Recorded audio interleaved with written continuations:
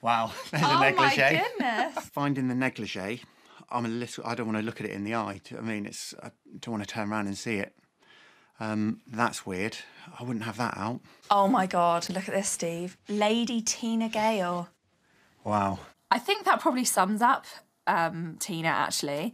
She's quite the lady. That's from birth, right? She's got that from birth, do you think? Born Lady Tina. Born Lady Tina, do you think? Lady Tina.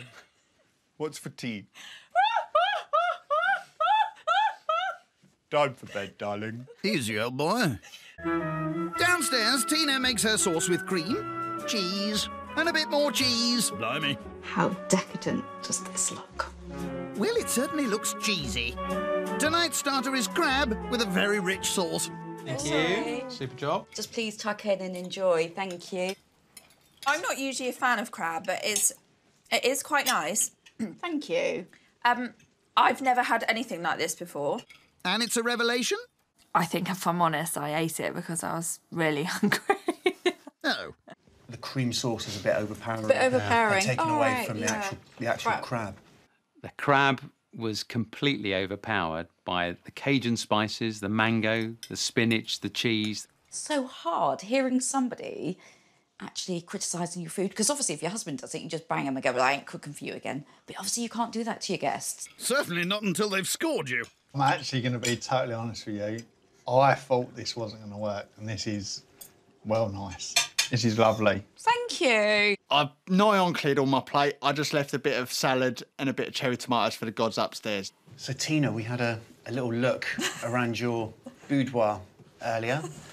I'm glad you're not holding anything or wearing anything.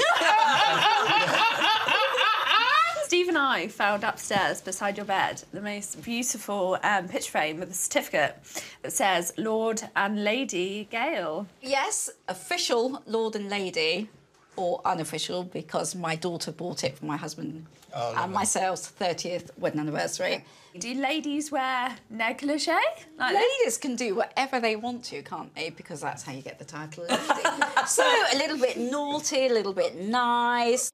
I wasn't entirely surprised, but I was perhaps trying to maintain my focus maybe on the food that was in front of me rather than thinking about Tina in a negligee. Nothing wrong with multitasking. Given that I'm a lady, given a law to pass, what might be the first laws that you might pass? Ban clowns.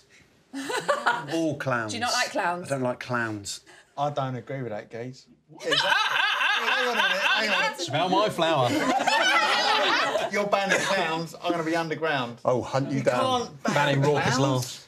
How can you ban a clown? You can't ban some geezer or a woman that dresses up, puts a load of like makeup on their face, puts a shiny red nose on, has a squirty flower on. Why would you ban something like that? There's loads of other things you can ban before a clown. Don't put him at the top of the list. My law point, is well made. laughter is compulsive, Compulsory. and you have to do a little bit every day. So, like, before you go to bed, if you had a little bit of laughter, no sleep. So it's like 2 in the morning, you're like, oh, man, I'm knackered. Have a little chuckle, get your head down. How are we enforcing that? How do you kind of like, what are you ringing people up? Have you laughed yet today? Not yet. Have a laugh and then go to bed. Can't happen. Can't be enforced. All right, DC Killjoy. So I might be probably on the older side. However, in my head, I still feel 18. Don't ask it, Tina. And can you guess my age? Oh, no. OK, Bob. Right. Bob. It's Rob. Late 40s. Oh, bless you. That's kind. Or is it, Steve? So I'm sat a lot closer and within punching range. I would say you're 58.